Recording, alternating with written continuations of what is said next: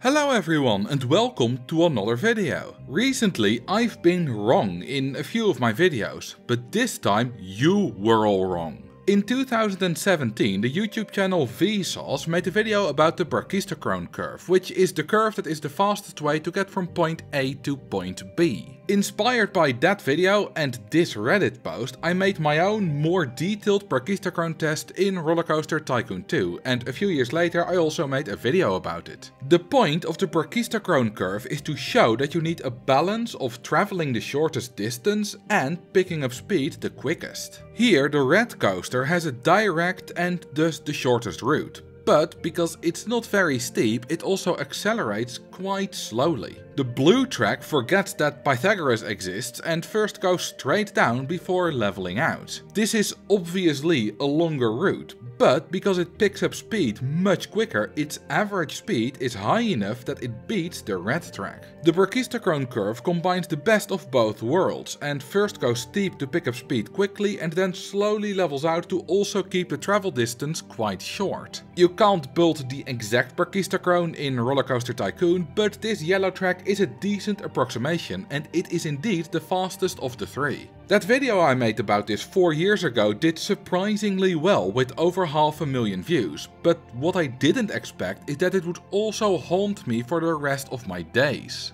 To this day, I still get comments from people saying that I'm mistaken about a particular bug because according to them that's not a bug, it's actually just how the brachistochrone works. Everyone that says that is wrong. Let me explain why.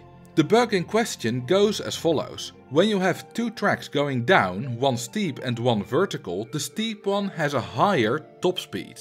This is how it works in the game, but that is a bug and not how physics work in real life. Every time I mention this bug in a video, I will get at least one comment about how that isn't a bug because that's just the brachistochrone curve in action. It isn't, as I'm not looking at the travel time from A to B here, but rather just at the top speed of the train. When an object is up in the air, it has a certain potential energy, and when it accelerates down via gravity, that potential energy is transformed into kinetic energy. If friction didn't exist, then it would not matter how you went down, as every time all potential energy would turn into kinetic energy, resulting in the same top speed every time. But unfortunately we live in a world and a game where we do lose some energy through friction. There is rolling resistance from the track and air resistance from the air here. On a horizontal track, gravity pulls the weight of the train down onto the track, giving a lot of rolling resistance. As the track goes down steeper and steeper, this effect becomes weaker and weaker, until the influence of gravity on the rolling resistance is entirely gone when the track is vertical. It's now pulling in the same direction as the train. Therefore, when you go steeper, you lose less energy through rolling resistance every second at a certain velocity. And because you also have a shorter travel distance to the ground when you go vertical, the energy you lose through rolling resistance is even less. Air resistance doesn't depend on how steep you're going and is merely influenced by how fast you're going. Assuming no friction, both the steep and the vertical drop go through the same range of speeds at a constant acceleration. But since the steep track takes a longer time doing so, it experiences more total air resistance. We have now shown that the steep track experiences more friction and can thus transform less of that potential energy into kinetic energy, which results in a lower top speed. So, to everyone saying that the steep track goes faster because it accelerates for longer, you're wrong. That is already exactly cancelled out if you ignore friction because it accelerates slower, but it also experiences more friction, leading to a lower top speed, not a higher one. The reason that we see this bug in the game is that the way that the game physics are coded leads to trains accelerating more than they should on steep track pieces. When calculating the length of a steep track piece, it uses an approximation that leads to a longer length than it should get.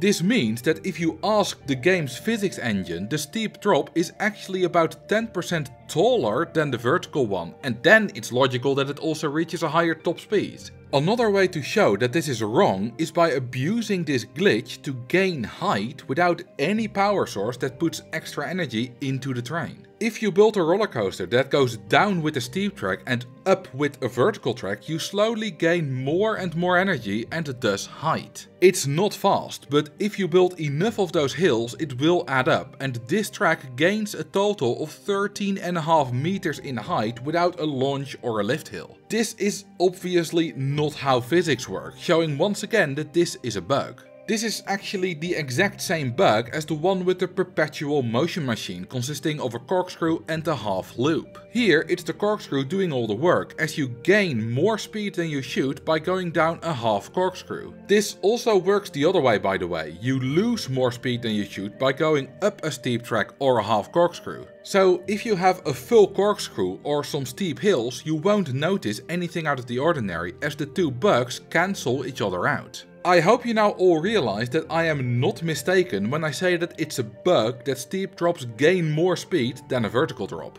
Yes, the brachistochrone curve does exist, but that's not about the top speed. Instead, it's about the shortest time to go from point A to point B. So please stop commenting that my physics are wrong, as they are not. Unless I really do make a mistake, then please point it out. Click here to see my original brachistochrone video, which is an oldie but a goodie. Thank you all for watching, and I will see you in the next video.